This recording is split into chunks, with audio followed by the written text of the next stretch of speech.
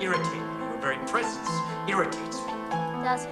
And I'll tell you something else. I found someone who'll make a better vampire than both of you. Was that supposed to frighten me? You're spoiled because you're an only child. You need a brother. Or I do. I'm weary of you both. I suppose we could people the world with vampires. The three of us. Oh, not you, my little Caludia. You're a liar. But you upset my plans. Plans?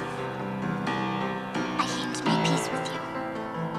Even though you're the father of lies, I want things to be as they were.